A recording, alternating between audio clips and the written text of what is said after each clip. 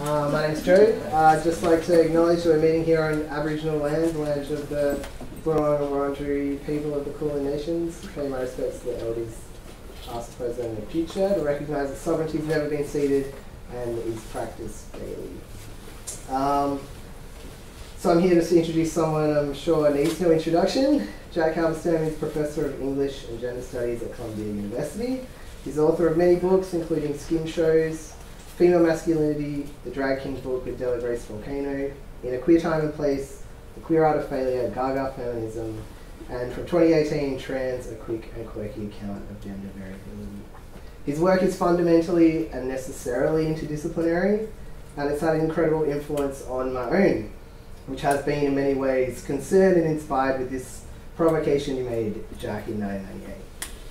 The idea that only transsexuals experience the pain of a wrong body shows an incredible myopia about the trials and tribulations of many forms of perverse embodiment. I'm sure you're going to teach us some more about different kinds of perverse embodiment tonight.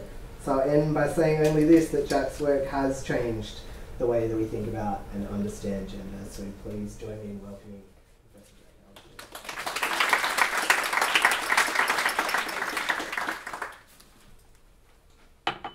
All right, thank you so much, Joe, and really thank you for including me in this event. I'm really delighted to be here, and I know that there are some people here from the Critical Animal Studies Network, and I hope you're not too angry with this talk. I think it pushes a few buttons, and I'm willing to do that, and then in the hopes that we have a fun conversation afterwards.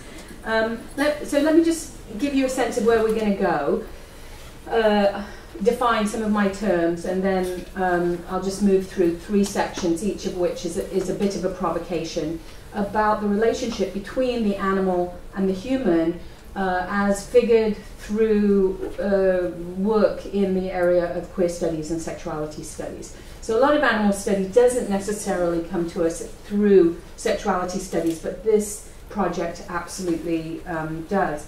So I guess I'm picking up on an idea of anarchy that sort of extends the notion of the political from just this solely human domain into a shared domain between animals and humans. And in the last part of the paper, I'm actually going to ask what it would look like if we were able to recognize that animals are often in revolt against us, and that there's a kind of anarchistic refusal, if you like. It's not organization, although Chicken Run, which is not really animals, it's animation, but in Chicken Run, there's a whole chapter of that film about the chickens being organized. But generally, we might say that animals resist human domination in all kinds of ways that are quite disorganized and therefore escape our discernment. So I'm going to get to that, but I'm going to argue along the way that there's been a variety of intimate relations that people have taken up to animals, some domestic and some wild, but that in recent years we've moved much more towards pet owning, and in pet owning comes our strictest form of oppression of animal life.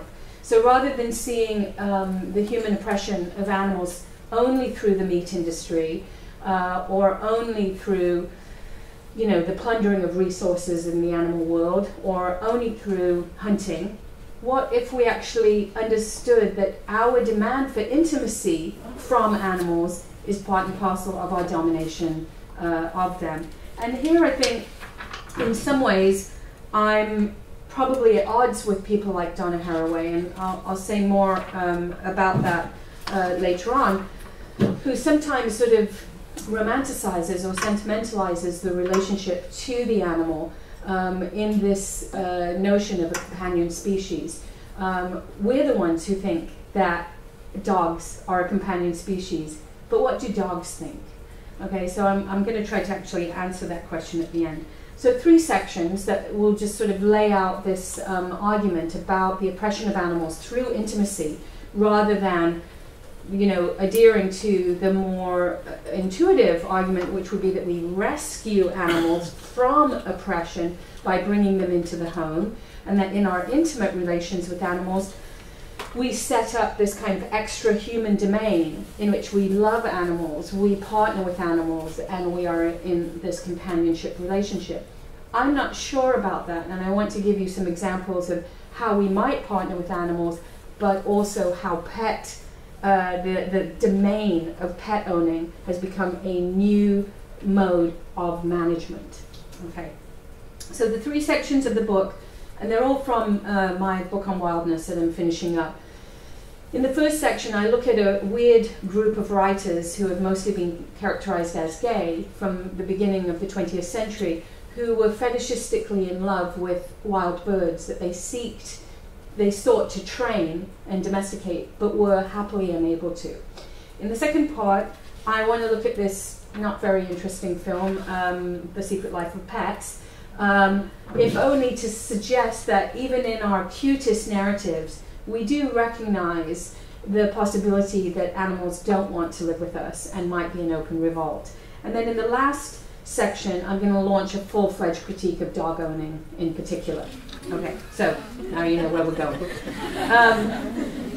So the first, so here's, people are like, what do you mean by wild? Well, I mean a lot of different things by wild, but when it comes to animals, we tend to mean an animal is wild to the extent that it is not able to be tamed. And the category of feral in particular is often applied to wild birds, where you might be able to train a hawk, but the minute that you are finished with that training, the hawk reverts to being feral. So feral is a term that's often used for animals that cannot be brought under the sway of human dominion. And in that category, I think we can find some of the meaning or some of the way in which I'm trying to use the term wild. And here's a good definition: wild, not under or not submitting to control or restraint, taking or disposed to take one's own way, uncontrolled, primarily of animals and hence of persons and things, with various shades of meaning, acting or moving freely without restraint, going at one's own will, unconfined, unrestricted. I think you can find a lot of different versions of wild in there, many of which I am referring to in the book on wildness. A primary text, obviously, and this is the epigraph for my book, is from Maurice Sendak's Where the Wild Things Are. And I think this book is so amazing because it taps into the way that the wild is sort of primal territory for humans, and particularly for the child, and is the imagined space, as it is for animals, outside of their home.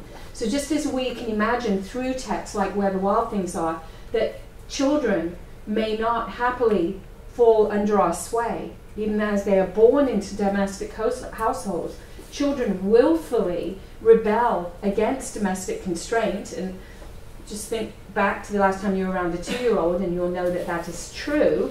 Okay. Similarly, other creatures that we share domiciles with and that we imagine that we are helping and taking care of may similarly be in open rebellion against us. So when the child is in open rebellion against us, we imagine that they just don't know what's good for them. And we have many, many narratives about how they're no good on their own and we have to do this stuff and it's for your own good, right, is the narrative that we tell. But when, of course, it's for the social good that we manage children, restrain them, and pull them out of the wild and into the human via the process of domestication. So we do that with children, but we also do it with certain kinds of animals. All right. So section 1, let me tell you about this group of writers, and one writer in particular, who fell in love with birds and engaged in falconry, not to own pets, but in order to take up a very sexual and erotic relationship to wildness. And this is from one chapter of my book. And of course, the absolutely quintessential modernist statement by Yeats that we have inherited involves this relationship, a kind of sadomasochistic relationship between falcons and falconers. The falcon cannot hear the falconer, should tell us something about the centrality of this fantasy of the relationship between the falconer and the falcon to modern life, even as it seems to come to us from ancient life, because of course falconry is a very old art going back to well before the 12th century and so on. The term that I'm going to pull from these narratives and use to define what I'm calling an epistemology of the ferox is designed to suggest that the people that I'm talking about, in their desire for these wild birds, are articulating a different desire that falls outside of the homo-hetero-binary and is much more enclosed by a relationship to the domestic wild binary. So while we have a tendency to believe that everyone from about 1890s on falls into the category of either the hetero or the homo with some sort of transpermutation attached, in fact there were lots and lots of people between 1890 and say 1940 who didn't recognize themselves at all in that binary and found other vectors for identification, one of which was wildness. Falconry is weirdly sexual. I don't know if you've thought about this before, but it's a very fetishistic practice, and it involves hoods, beautifully handcrafted hoods, mind you, that you could compare to, I think it was it Nancy Stein who in the 1960s made those beautiful black leather hoods, a feminist artist. Do you remember? Does anyone remember? Anyway, I think Nancy something. But of course, S&M practices involve also handcrafted hoods. There are also jesses. Falcons often wear chaps that then are attached to jesses, which are the leather straps that the falconer ties around their wrist. And the relationship between the falcon and the falconer is both the Freudian game of fort d'art, but also the S&M practice of sort of testing the limits, where the falcon is sort of cast as the bottom and the trainer is the top. And this is exactly how one author described the relationship between another author and his bird. And so in the last 3 years, this book has become immensely popular, and I wonder if people here have read it. How many people have read H is for Hawk? Yeah, absolutely gorgeous, gorgeous, amazing book written by Helen MacDonald, who wrote a book already on the falcon for the Animal series out of, I think it's Z Books, I can't remember the company that publishes these beautiful animal books, and she wrote the book on falcon. And when her father died, I guess in 2014, something like that, she decided as a process of mourning to send away for a hawk. So she orders a hawk, a female hawk, which I think is called maybe a merlin, and she trained it. And over the course of training it, she works through her mourning for her father. So this whole process of training the hawk also becomes a battle with her grief over the death of her father. But along the way, she reads everything she can on falconry and goes back to the books that she had read as a child on falconry. And one comes to the fore, which is T.H. White's book, The Goshawk. T.H. White is mostly known for the Sword in the Stone and the King Arthur books, and is known as a kind of minor figure in English literature. But he was an immensely popular writer at the height of his Arthurian narratives, and he was quite known to not be heterosexual. Okay? When the writer Sylvia Townsend Warner came to write his biography, and she was chosen to write it precisely because she herself was a lesbian, and the publishers thought that she would have some insight into his identity, she herself was not sure whether to classify him as gay, and described the process of having to write this biography as akin to wrestling with an octopus, and that's as close as she came to actually naming what his sexuality was. And I'll tell you a bit more about his sexuality as we go, but let's just bracket whether he was homosexual. For Helen MacDonald, however, he was homosexual, and this is the issue that I want to take with her book. While I'm totally in love with this book, I think the narrative that she tells about T.H. White and his relationship to his bird is wrong, because she thinks that he is subsuming his homosexuality and projecting it onto the bird precisely because he can't express it through same-sex relations. That, I believe, is a misreading of the desire that he harbors for the hawk. So let's sort of dig into that a little bit. But first, there are the two books side by side. Both of them are, really about mourning and loss and melancholy and alternative desires that run through the relationship to a wild thing. And grief here is being compared to a kind of wildness that can't be tamed and that you have to sit in relationship to. But there are some other hawk books that you may not know about, and that MacDonald mentions, but just in passing. And they flesh out this narrative that I'm offering about the fact that these men, mostly, who wanted to be in relationship to these wild birds were not gay. They were expressing, I argue in my book, a simple desire for wildness. Okay, so here's one of them, J.A. Baker. Has anyone read The Peregrine? Okay, J.A. Baker was not a nature writer. He was just a local librarian.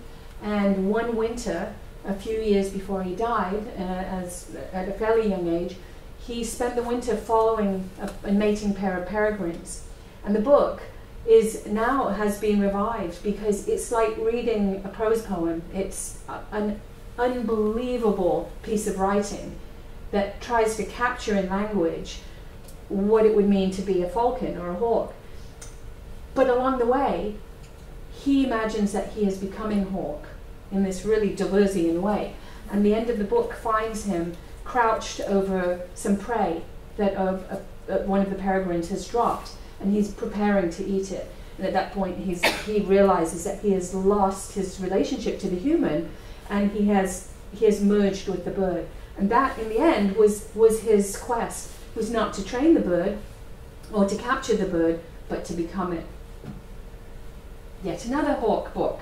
Again, and these books are not often placed in relationship to each other and are not even talked about in gay literature. This one is introduced by Michael Cunningham, the guy who wrote The Hours. The first edition was introduced by Edmund White, two of the best known gay writers of their generation. But is it a gay book? Okay, it's a book about a bachelor who's visiting a married couple, who's visiting his friend, a single woman, when a married couple arrive. And on the arm of the wife is a hawk. And that's it. The story is all about everyone's relationship to this hawk. And it becomes very clear that the man, who may or may not be gay, the bachelor, is identified with the hawk. And he sees the woman's attempt to tame the hawk as being the embodiment of marriage. And he sets himself up against marriage, against the couple form, as the bachelor who is like the falcon. At the same time, the wife is weirdly masculine and dominates her husband. And she too identifies with the hawk as a particularly rapacious female wild bird who is constantly sort of mantling and flying at the males in the room. So her perverse gender is expressed through the hawk. And then the husband is sort of castrated in relationship to the hawk. And that's all the story is. It's one day. And the hawk flies away and then it comes back. And people imagine killing each other and then off they go. Okay? That said, Edmund White calls it the best gay novella ever written. Okay? That no one knows about. So what I'm trying to point to is a subculture of literature about hawks and falconry and wildness and sexuality that dare not speak its name, but whose name is not gay. Okay? But whose name might be ferox, and I'll say why in a moment. Finally, is anyone here of the age that I am who would have had to read that book in high school? Yeah. Yeah. So, A Kestrel for a Knave is the British equivalent of Catcher in the Rye for a certain generation. And this was the book that we were given to explain to us class society in Britain in the 70s. And Barry Hines' book is about a working class lad whose future is to go down the mines with his brother. But he spots a kestrel on the moors, and he goes and climbs up to the kestrel nest and finds a kestrel and brings it down and tames it, or doesn't tame it, but trains it. And he asks his teacher to come and watch. And his teacher comes and watches him fly the bird around. And the teacher sort of then says that he sees something in the boy, because the boy has taken the first step towards bourgeois existence, which is the management of the wild and of nature. And so this becomes the, I see if I have the quote from the book now, but the teacher says to him something like, "So remarkable how you've trained the hawk." And he says, "Oh, I haven't trained it. It's wild and it doesn't listen to anyone. I just am offering it meat." But the teacher believes that the boy has trained the hawk, and that's all it takes for him to see something in the boy. Now, it doesn't end well, you'll remember. The brother kills the hawk because the hawk represents the younger brother's route out of working class existence. But there's still a sense at the end of the book that if the hierarchy of the world is properly managed, you will climb out of your working class existence. A kestrel for a knave. Where does that come from? It comes from the Book of St. Albans from 1486, which was one of the golden ages of falconry. And the relationship to falconry described the class system, which is why it's taken up then later on in that 20th century novel. So an eagle for an emperor, a gerfalcon for a king, a peregrine for a prince, a sacker for a knight, a merlin for a lady, a goshawk for a yeoman, that's T.H. White, a sparrowhawk for a priest, and a kestrel for a knave. So there it is, the boy in the book who has the kestrel.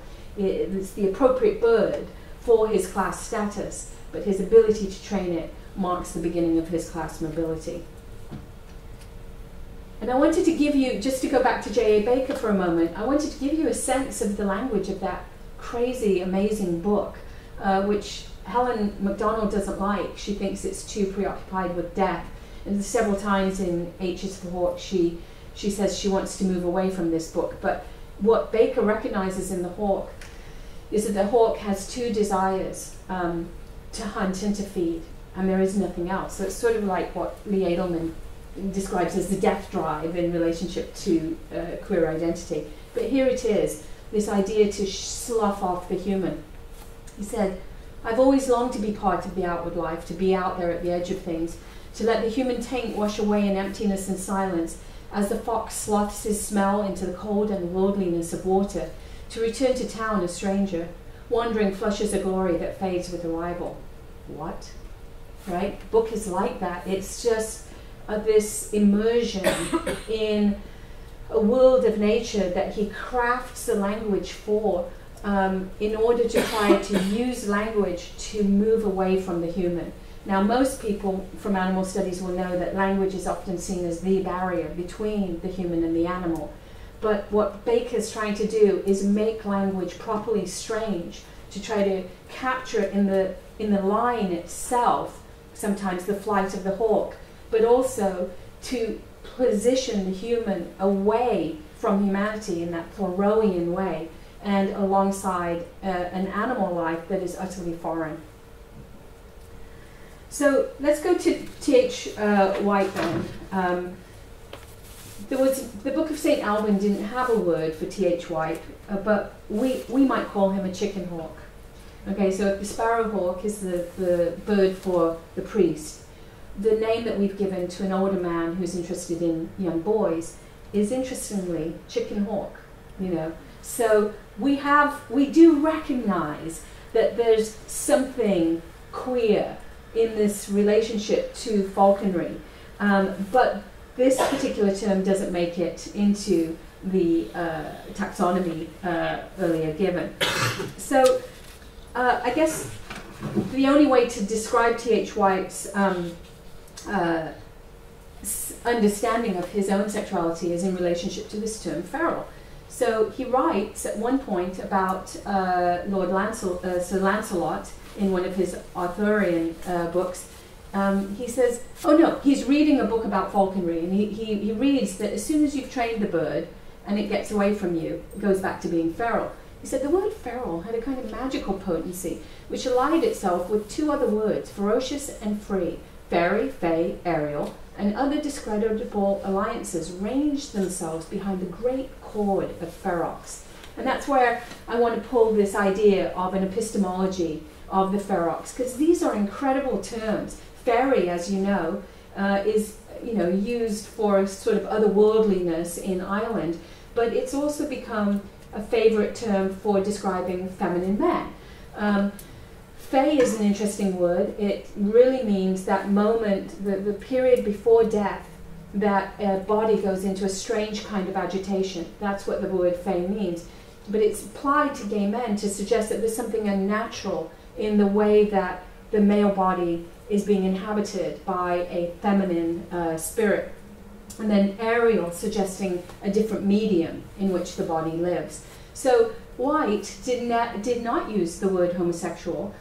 He sometimes used the term ambisexual, but he mostly used the term ferox. So I want to reach back to the 1930s when he was writing this book and pull that term forward and ask what would happen if we looked across the 20th century for figures who could be described as inhabiting an epistemology of ferox. The way one way in which that played out for T.H. White was in not only in his relationships to wild birds, but also in his relationship to his dog, Brownie.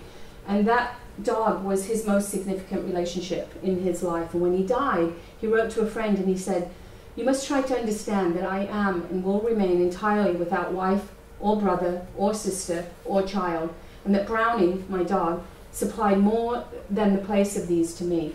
We loved each other more and more every year," and he was inconsolable after the loss of his dog.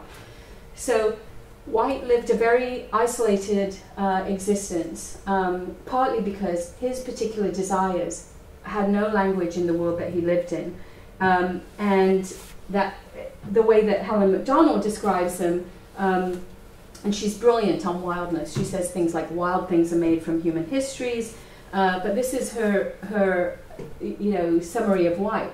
White thought he could tame the hawk without breaking its natural spirit, but then she's always critiquing him as a bad falconer, which is interesting because he's also a bad sexual subject. All he's done is try to break it over and over again. And then this. Many of our classic books on animals were by gay writers who wrote of their relations with animals in lieu of human loves of which they could not speak. And this is where I just simply disagree. And instead, I want to propose that White, whose list of desires was summarized in a letter he wrote to a former pupil, saying that it is good to have sex as much as you can in your life. And you should have it certainly with women, but with men too, and animals, and furniture. Furniture, yes, cabinets, he mentioned. And he suggested that the great the great loves in his life were for boys and animals. Now, even in the 30s, there was no possibility of expressing such desires, and so as far as Helen Macdonald is concerned, he simply reroutes those desires into his relationship with his hawk and his dog. But I think that, we could say that it's not just that he's a lonely man and he's not able to express something. That relationship to the hawk and the relationship to the dog are real relations, not simply in lieu of something else. That's what I'm contesting, okay?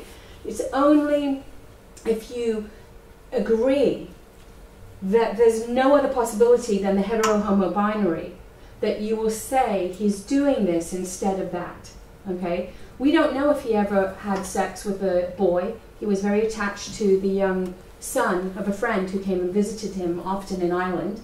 We don't know if they had sex. We know that the boy went willingly and often. And because we now have a complete and utter prohibition on the idea of cross-generational relations, unless it involves a much older white man and a much younger white woman, and that's considered to be a reasonable relationship, because we're so absolutely opposed to the idea of, a 50-year-old man and a 16-year-old boy, we are unable to judge that relationship anymore. But I will say that most relations from about 1890 to 1930 that we know about, that we do call homosexual, were cross-generational relations for women and men. And the generational difference supplied some of the difference that some people think might have been absent in the same-sex relationship. So whether he expressed those desires or not, we don't know, but he did express the desire for wildness that came from the training of the hawk, and he declared himself in love with this hawk over and over again. For Helen Macdonald, he's a bad falconer. He abuses the bird. he doesn't train it well, and he is a sort of a very bad sexual subject at the same time. And she, by comparison, is a good falconer. She mourns properly, she gets over her father, and by the end of the book she's ready to resume dating men, we presume, and enter into sort of heterosexual normativity. So you can see I'm trying to set up a different relationship between queer and straight through the vector of the wild bird. Okay? All right, so just, you know, and we could just stay in the realm of falconry, but it's just to posit that there are alternative relationships to animals that are not exhausted by pet owning. Okay? Let's think about how we then came to own pets and start thinking about why we might want to have a critique of it.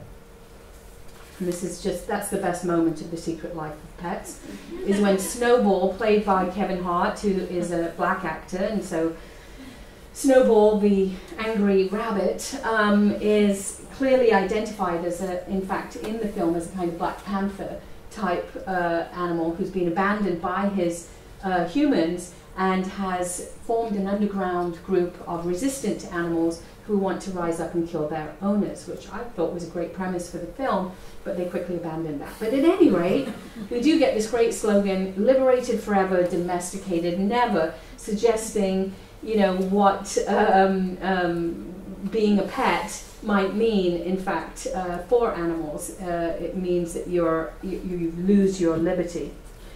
John Berger gives us an idea about why we started owning pets, and he writes that the practice of keeping animals, regardless of their usefulness, and this is something that Haraway harps on, is the usefulness of the animal. So regardless of the usefulness, the keeping exactly of pets, in the 16th century the word usually referred to a lamb raised by hand, is a modern innovation. And on the social scale on which it exists today, it is unique. It is part of that universal but personal withdrawal into the private, small family unit, decorated or furnished with mementos from the outside world, which is such a distinguishing feature of consumer societies. He also suggests that with the fall of the circus and the zoo and the critique of those institutions, animal is taken out of the institution and brought into the home. And there are many, many people who have, let's say, sociological or demographic critiques of pet owning too. And there's a geographer, Heidi Nast in Chicago, who's written a book about the demographic way in which pets are distributed around cities, such that many childless white families have an abundance of pets, and many people living in poor areas have one pet, but the pet is for security and so is always outside and doesn't have the same relationship of intimacy to the family.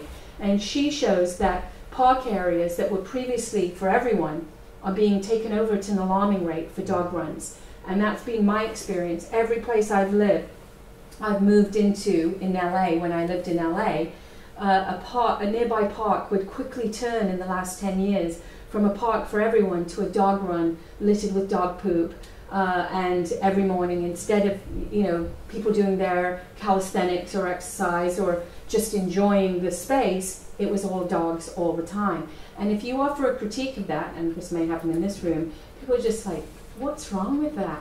Well, there's lots wrong with it, because there are lots of other uses of public space other than simply running your dog. And especially in cities, you run the dog there because you put the dog at home in a tiny, tiny little apartment, and that's why it needs to run. So there's a kind of dynamic there about keeping animals in small spaces and then needing more and more space to run them outside that uses up public space. At the same time that we create these dog parks, we also kick homeless people out of the park. So the park is okay for animals, but the park is not okay for people who may have nowhere else to go. And in LA, there was an area in Silver Lake where, you know, one of the problems with LA, and maybe in Australia you can relate to this, many public spaces are unusable unless they have shade. Because it's too hot, you can't just stay out there with kids all day unless there's shade. The one area, the Silver Lake area, where there's shade is over the dog park. but the area for families and kids or picnic tables is completely unshaded. So I think there's kind of calculation here about pets that takes its toll on public space and the sharing of public space that has gone unremarked upon because we have no critique of pet owning whatsoever. And then there's Chicken Run. I'm not sure what I want to say about Chicken Run. I always want to talk about Chicken Run, quite honestly, but Chicken Run is just a brilliant text in terms of the imagination of living alongside animals that not only don't want to be your pet, but deeply resent your presence, are suffering as a consequence of human presence and are actively planning escape. And the best example of that, of course, is Chicken Run. Animal studies, however, I found at least one area of animal studies that has been deeply critical, or let's say deeply imaginative, about the possibilities of animal resistance. And here's just one example. This is from Jason Harable's book on animal resistance, and he writes in a kind of nursery rhyme way that we usually use for children's books. Donkeys have ignored commands, mules have dragged their hooves, oxen have refused to work, horses have broken equipment, chickens have pecked people's hands, cows have kicked farmers' teeth out, pigs have escaped their pens, dogs have pilfered extra food, sheep have jumped over fences.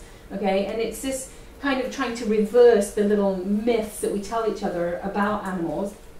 He looks specifically at rampaging animals, and there are lots and lots of YouTube videos of rampaging animals, and he shows that elephants are so smart that often when they go on a rampage, they will move through a whole crowd of kids to find their trainer, and then pick the trainer up and bash their head in. And if anyone's ever seen Frederick Weissman's documentary Zoo, has anyone seen Zoo? It's one of those Weissman documentaries where there's no voiceover, you're just in the zoo for 24 hours. And it begins with this incredibly chirpy woman training elephants to stand on tiny little platforms. And it's a horrendous scene of human sadism. And when you watch that, you want to go watch a bunch of YouTube videos of elephants going after their trainers. So he makes the point, Jason Harable does, that elephants are completely aware of who their trainers are, seek them out, and try to kill them. He talks in terms of a kind of agency for such animals and uses James C. Scott's narrative or model of weapons of the weak to classify all kinds of animal actions that involve refusal, immobility, and menace as everyday forms of resistance. And you could think about animals using Spivak's terms as a kind of subaltern that cannot speak, and that therefore is expressing their refusal of human domination in forms of activity that are not speech. And I think that's what Harable is doing. He's reading all kinds of animal activity as if it were speech, rather than seeing it as random or a bad elephant or a psychotic animal. He is reading it as very deliberate aggression on the part of animals against humans. I'm not going to play this clip because it's not much of a speech in the end. Well, let's see.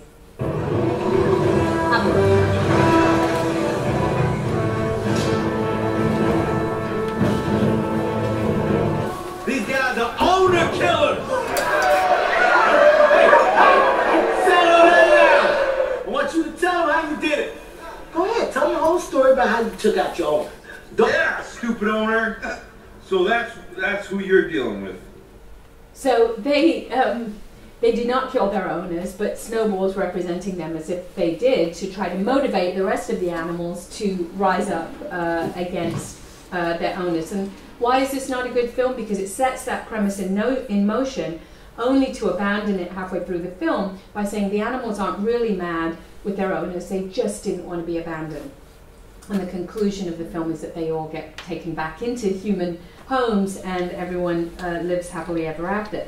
That said, the little central moment that I just tried to give you a clip of, where the animals are gathering in the underground and plotting the overthrow of human society, is quite powerful. And you know, you would think it had no place in a children's narrative. But I think that the logic of angry pets is one that I want to develop then in this final section on a few other films that do take that premise to its conclusion. So has anyone seen this film, White God? It's a Hungarian film about rebellious dogs. Okay, good. So this is the film, and you should watch it. It was made in Hungary. It is a film about local dogs rising up against a brutal system of dog catchers and dog shelters that take the dogs off the streets, put them in prison-like environments, beat them or train them to dogfight. And I'll play you a clip in a moment where you see the dogs just sort of deciding, oh no, we're not doing this. And you get these incredible scenes of the dogs running through the streets. Now the reading of the film was that it was just offering us a metaphor for social unrest in European cities in relationship to immigrants, and that this was a pure allegory in which the dogs represented sort of immigrant subaltern uprisings. But I think you actually have to read it as being about dogs, and the film is very sort of clear about that. To me, it should be placed, in fact, in a longer tradition of films that have thrilled us and scared us about organized animal resistance to human presence. And you only have to go back to the birds to think about how terrifying the idea was. And it was terrifying, if you remember in the film, because somebody said, well, it's scary because there's just so many of them, you know. And the Hitchcock really like massages that idea by constantly having the birds massing. So in 1963, to have a film that was all about a recalcitrant, resistant group living among you who are massing and plotting and waiting for the moment to attack, I think was incredibly resonant. And again, we would say that and we have said that it was just a metaphor for something else, but in fact, what if it was part of this whole set of animal narratives that we've cultivated that are about animal attacks on human life? And I'll just play you this clip from White God.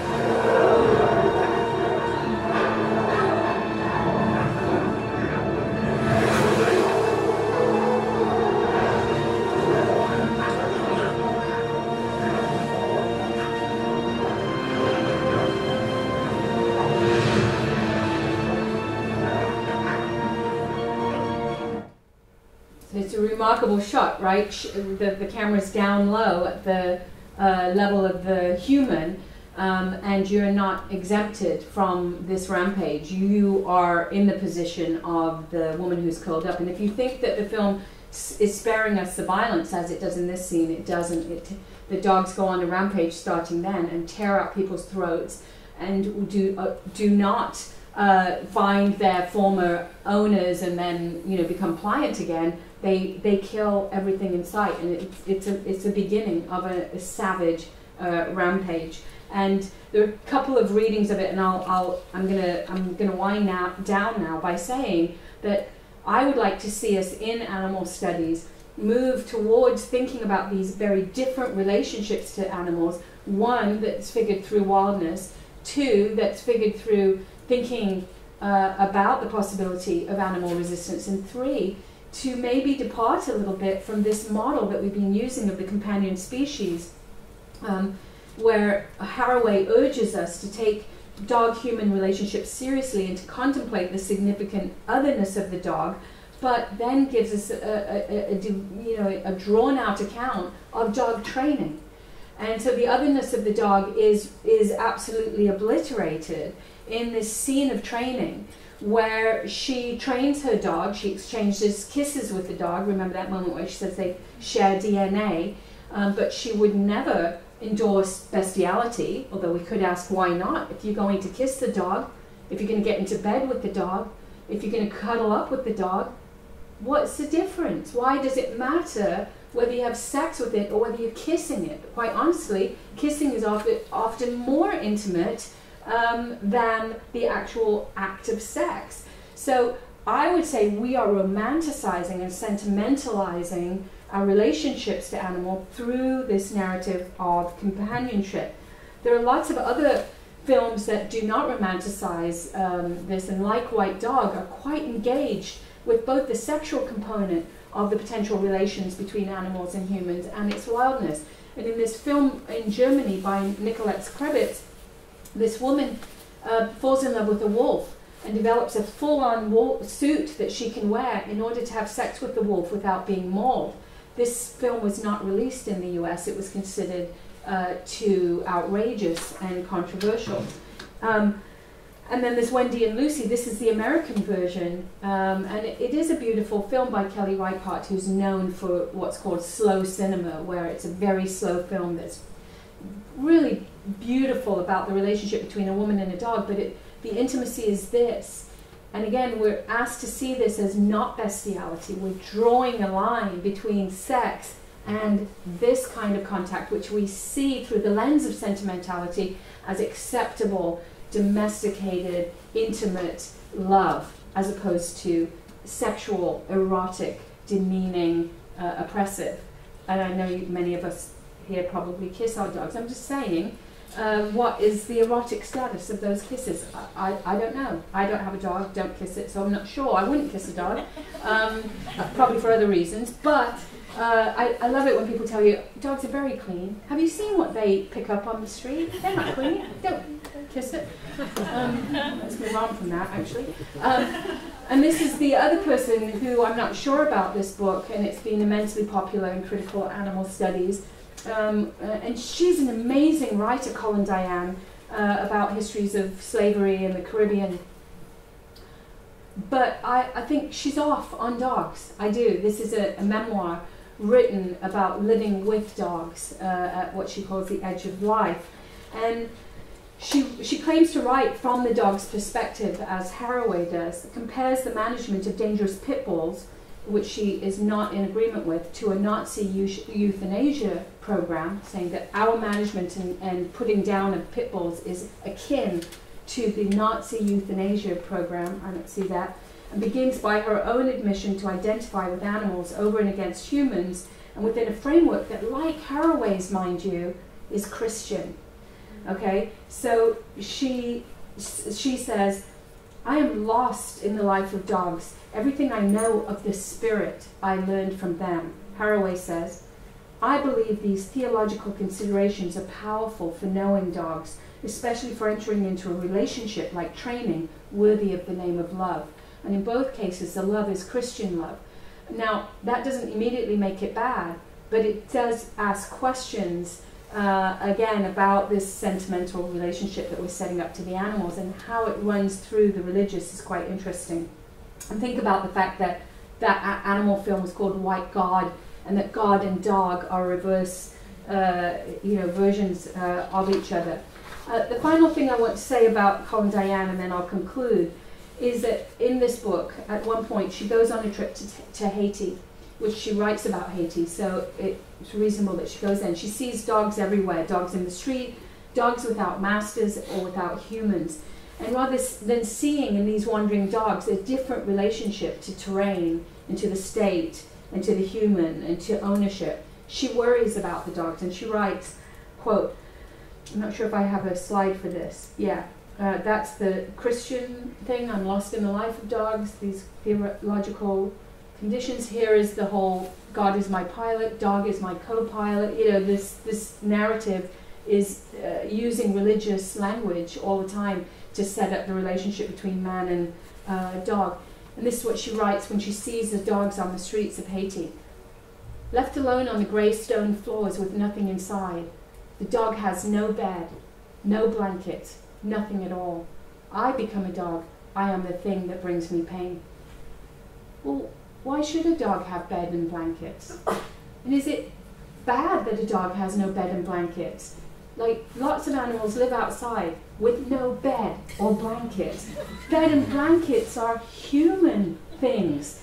You know, the dog isn't going around, oh, who's going to give me a blanket? Where's my comfy mattress? Like, this is a total projection that the dog is somehow in a state of, you know, neglect because it has no bed or mattress. So that's where the sentimentalization lies. A, the fantasy that we can imagine what the dog feels, to the point where we're like, oh, that dog's sleeping on the floor. Dogs always sleep on the floor. Dogs aren't in nature looking for a comfy little pillow. You know, I mean, dogs are out there at the edge of life, as she says. Okay, so in conclusion, and this is the last scene of White God, and the dogs return to the little girl, Hagen.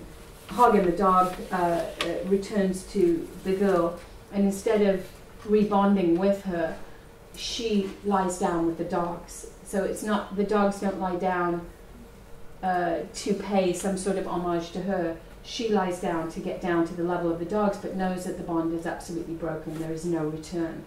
So the film ends with a clear question, and it's a question that I want to end with, that I believe lies at the heart of what I'm calling animal anarchy. What if we're not the authors of revolution at any given moment, but the masters who must be overthrown? Thank you.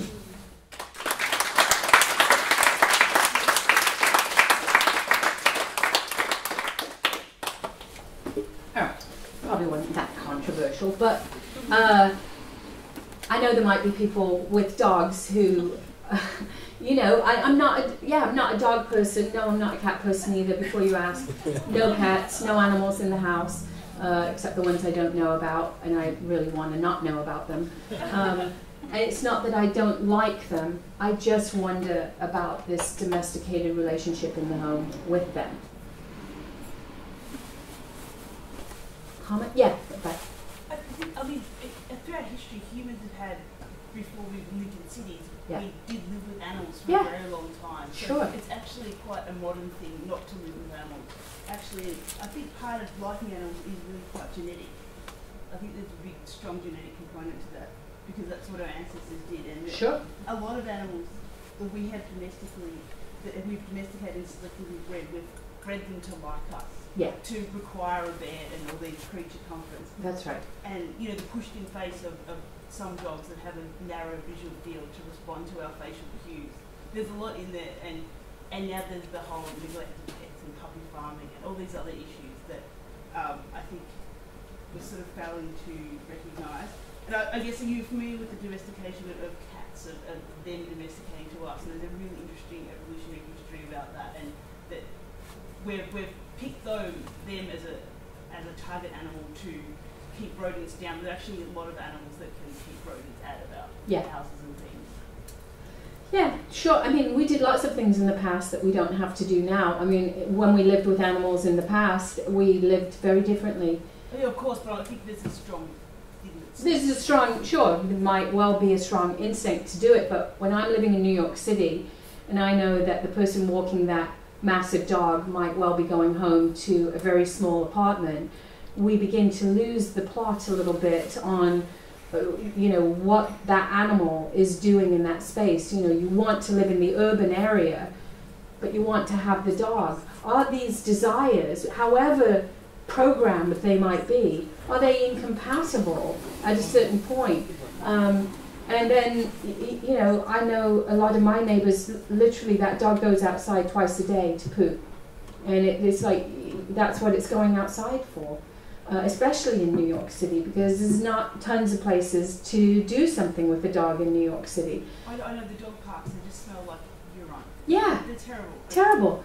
So I'm not saying that no one should ever live with an animal, but you know, a lot of people who live in rural areas with animals, they don't have the animal in the house. They don't have to. The animal can be outside. They live with dogs, and the dog is an outside animal. The cat is an outside animal. So I think John Berger's right that a shift occurs in the 20th century that is worth noting. So even though that history is there, that history does not explain the modern relationship to animals in the home. That's what I would say. And the way that we've tried to explain it leaves me a bit baffled. Yeah. Well, I want to pick you up two things. One thing, saying that animal studies romanticise animals. I mean, in critical animal studies, quite we romanticise. In fact, our position would be great. Let's get rid of the pet industry. Is it's for all the reasons you've said. Yeah. You know, capitalism and so on. And you know, that's Gary Francione. That's a lot of what he's been talking about as well. So there's quite a Gary what? Francione is, you know, taking with a grain of salt. Yeah. It's like, you know, no, thanks. So. animal studies kind of. Yeah. But yeah, so there is a huge field around that, and a lot of the critiques you've raised. The other thing I was thinking about in terms of the resistance, I don't know if you've read Dinesh Wadiwell's work. Yeah. I published a piece of his in the right. issue of Wildness. I have it in here, right. that he writes about chicken resistance in packing industries. Yes. But I guess for him, one of the big things of resistance is then that's actually what's used against animals. Yeah. In the slaughterhouse, their resistance is then used as a way to target them. You know, for example, he talks about fish and the way that fish resist, and so on the way that we make a hook.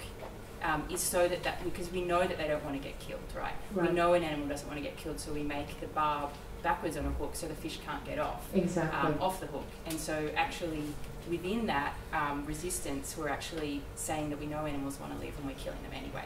Right. And that's, anyway, that's such an important part of it. Right, and then think about somebody like Temple Grandin, you know, who has made really an amazing name for themselves, not only in relation to autism, but because, you know, she was able to intuit what it was that made cattle frisky when they were being led to the slaughter, and was able to eliminate all of the things that the cattle were responding to, which means that now they just go to the slaughter supposedly happily, and this is supposed to be like a great development. And I know she is often picketed by animal rights people, you know, and I think I'm somewhere in between. Like, I am critical of that piece, but I think that there is some interesting stuff that she says in terms of her relationship to how she imagines animals see the world, that is quite different from some other work. But yeah, no, I get that it's not all romanticism, and I know that, but in general, in the society we live in, pet owning is romanticized on the one hand, and then on the other hand, I think the domination of the companion species model, I don't know how critical animal studies receives Haraway's later work, but when species meet too, I think these are quite romantic, sentimentalizing, and avowedly Christian texts. And there's something about the orientation to Christianity, I think, that has set up a kind of theological relationship to animals, or a theology within which the relationship between the human and the animal is understood in a kind of great chain of being way, you know. Yeah, I mean, and also Haraway's talking about purebred dogs. Right. So.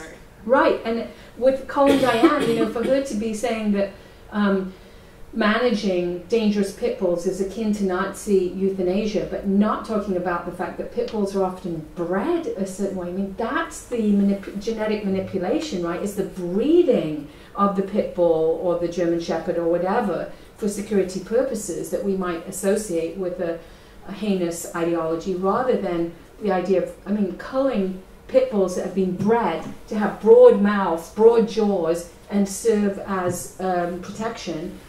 I don't see the connection at all to Nazi euthanasia. And again, Colin Diane is seen as a very interesting critical voice in this conversation. But I'd love to, if you have more suggestions for me to read, that would be great. Yes. Oh, thank you so much for your talk. I really enjoyed the intersections between falconry and queer sexuality, which was an eye-opener for me. So really interesting. Thank you for that.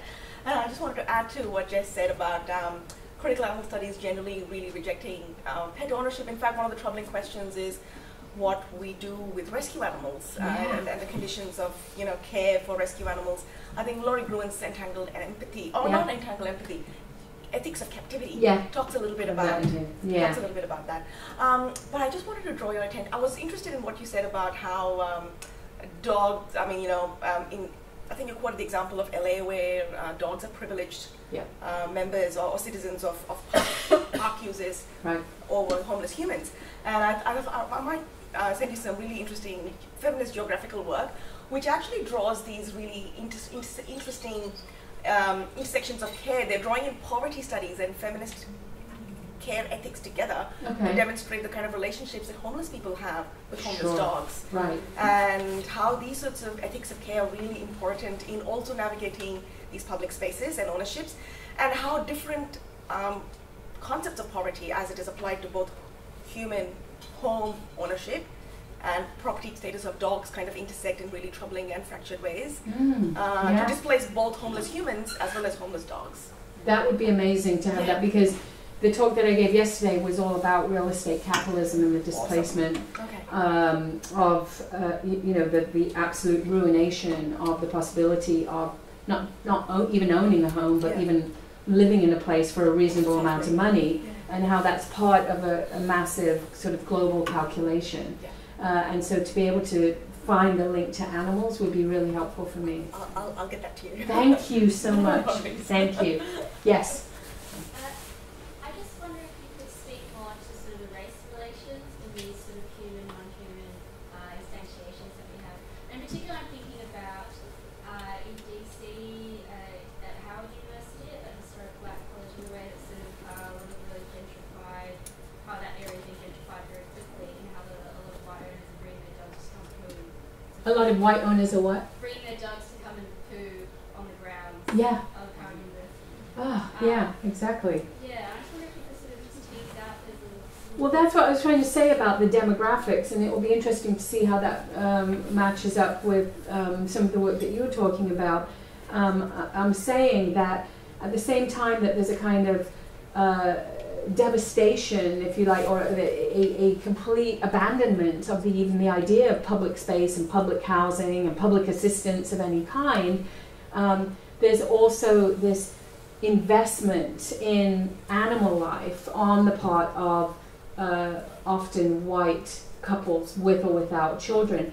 And I think that, if you think of Mike Davis's book on LA, he charts in meticulous detail the way in which public areas in LA in the 1980s and 1990s were reimagined so that homeless people could never find a place to sit in them, and there were like spikes put on benches, and the benches were divided so you could never lie down on them.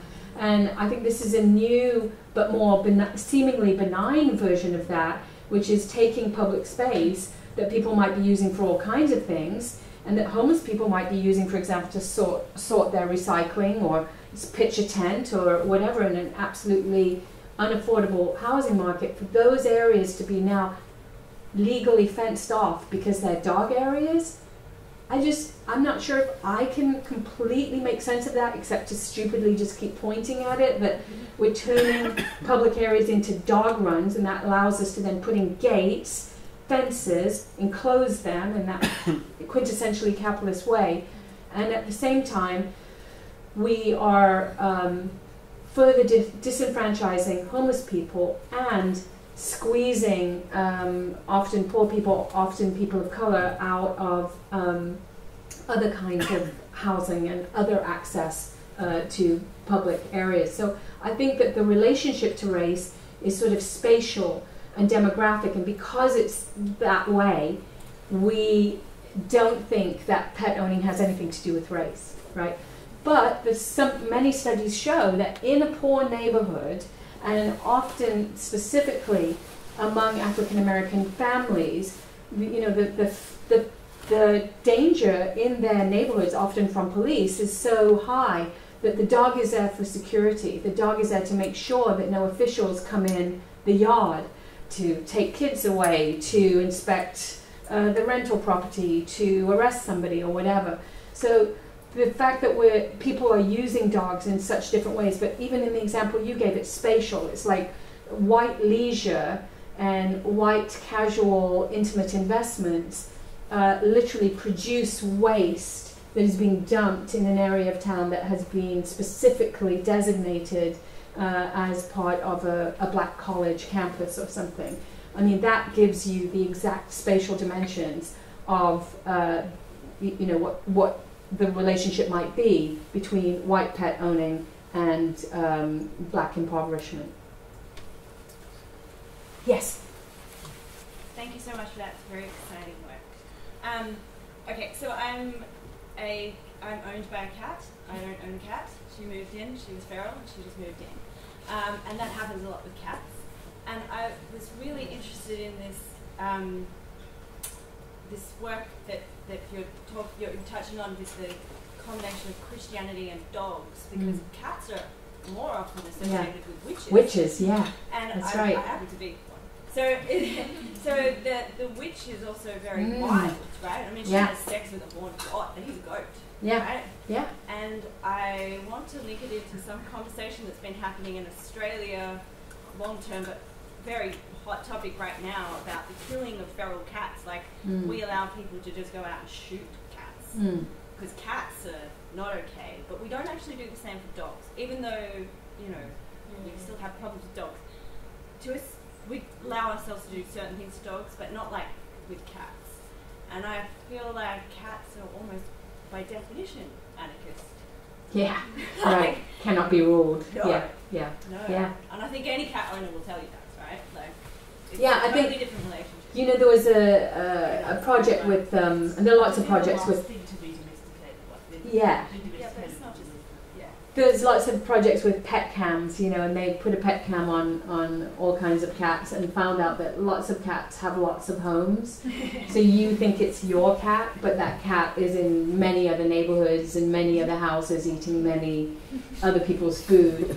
Right, so I like, you're right, there's a kind of wandering capacity to the cat, but also, the relationship to the witch is really, really interesting. And I think there's a bit of a return, in fact, to thinking about witchcraft, precisely because we are so dominated by the pharmaceutical industry now that, Paul Preciado in Testo Junkie reminds us that people who were called witches in the 15th century were people who just knew things about medicinal herbs and plants that the state, the emergent state, wanted to capitalize on. And we see the other end of that now with the pharmaceutical industry.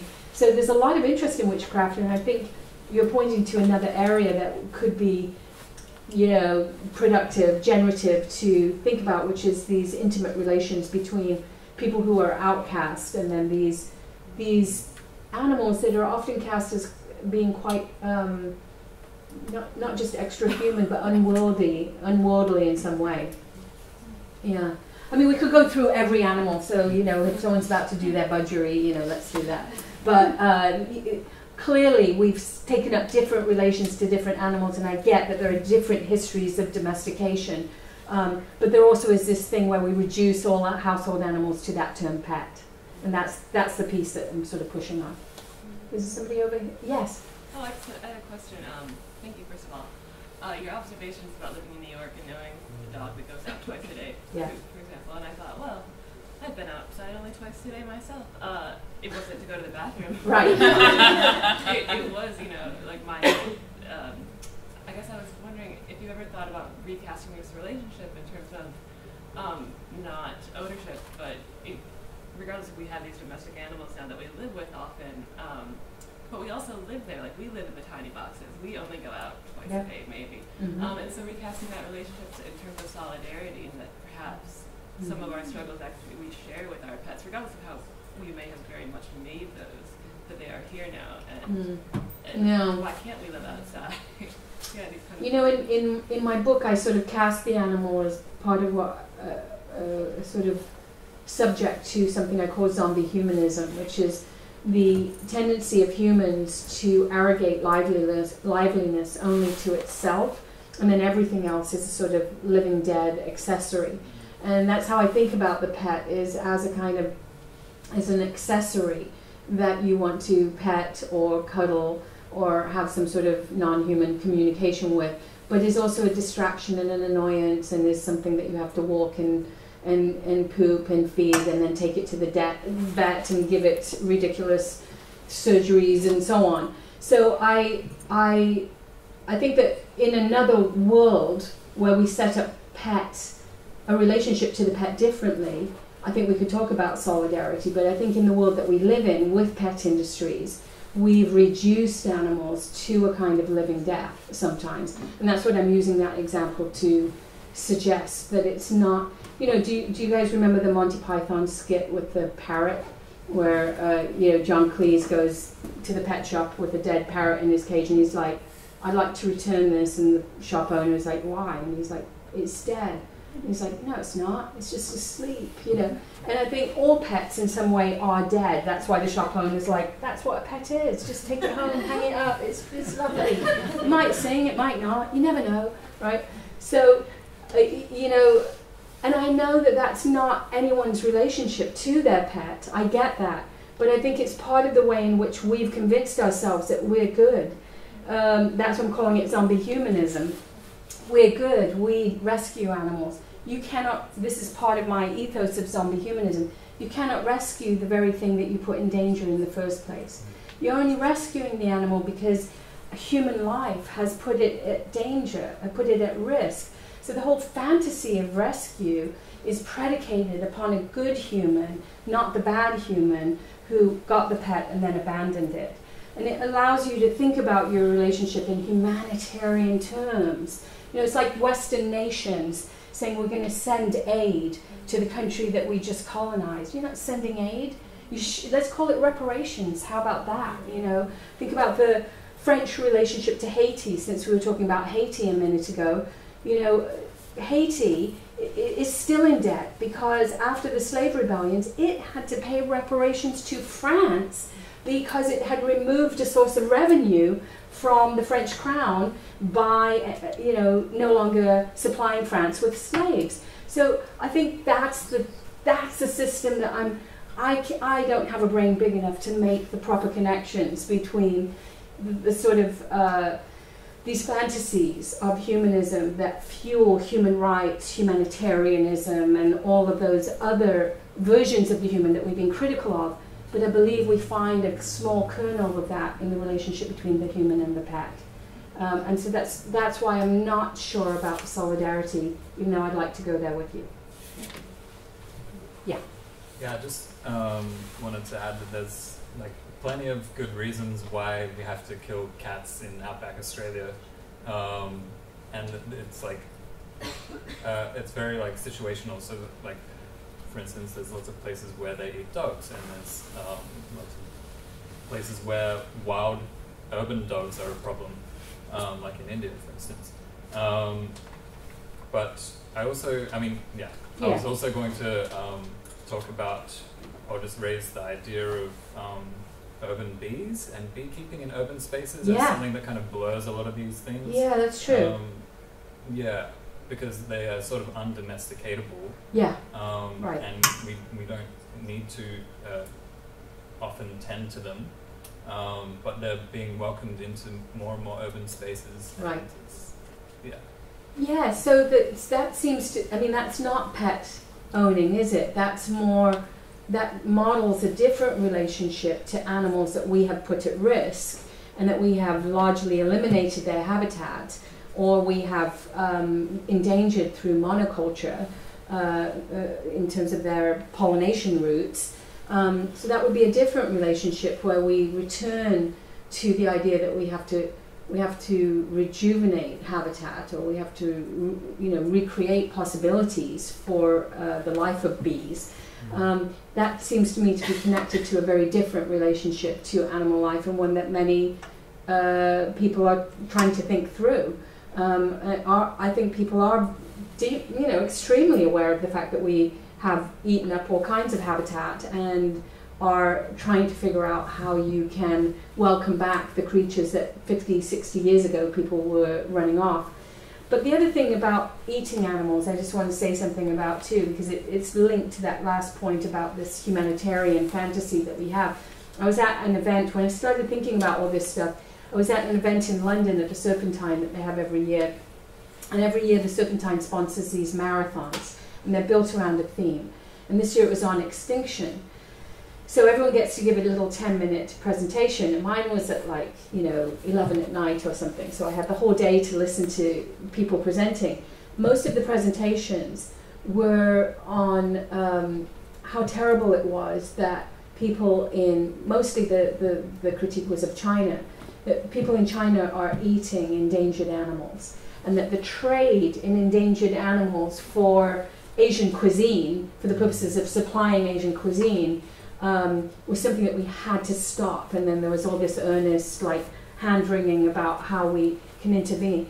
There was zero narrative, however, about colonialism, which is really, the Chinese trade in animals is not responsible for, the extinction of many species and the endangerment of others. We know that it's about environmental decline, colonialism, monocropping, the absolute erasure of huge habitats and so on. But that narrative was easily at hand and was repeated throughout the day. And that's why I posited this zombie humanism that's always sort of looking for the answer elsewhere, rather than taking on the responsibility through these systems that we already know and have theorized, like colonialism, that is ready at hand to explain exactly how it is that we have cast certain cultures as irresponsible in their eating practices because they eat things that we don't eat. And this then becomes a very handy narrative. And I think that's partly where I'm making a very small intervention. I'm not an animal studies person. I'm not really even a critical animal studies person. I'm someone who's trying to think about our critical and epistemological relationship to wildness as a concept, and the way in which that gets played out partly through our relationship to the pet. And so it was 11 o'clock at night, and I could see a couple of people in the room were like, wow, that's the first time we've been talking about colonialism the whole day, and we're talking about extinction. This is insanity, right? But there it was, and this was considered to be an edgy event. So I think my work is often trying to push back on intuitive narratives and make the connections that I can't necessarily always follow through on, but I can at least point to about where we might look for some different kinds of answers. Can I just follow up quickly? Yeah. I'm not sure if you've read or familiar with, you probably got Deborah Bird Rose's work on wildness. Yeah, which we were talking about this in the workshop the other day, which really attributes wildness to the colonizer, whereas I'm trying to take back the concept of wildness as a kind of critical political, name for a set of strategies and identifications that fall outside of the conventional. Yeah, where she uses the term wildness for the brutality of colonizing forces. Yeah, but thank you for that. Zombie humanism is a wonderful concept, by the way. I'll be using that in my work. Thank you. Yeah. Yeah. You may have mentioned this, but who's publishing your book and when's it out? Duke's publishing it, and at the moment it's in 2 volumes. The first one is on these sort of modernist narratives about the relationships between children and animals, the falconry chapter, fantasies of the wild and colonialism, the life of Pi, where the wild things are, that kind of thing. And then the second book is on anarchy and what I was talking about last night, which is a kind of unbuilding of the world that is connected to the work on wildness in that it runs counter to the direction of development that we've been so engaged in. So when will it be out? I'm not sure, because people keep objecting to it when it goes for the reader reports. People are like, no, this person is completely wrong about pets, or I just seem to be hitting enough nerves that people say no to it, and I'm not willing to change it. So I think it'll be out within a year or so. That's it. Yeah. We are just coming up to 7, so I might just leave it on that wonderful note of positive forward thinking. Thank you so much, everybody.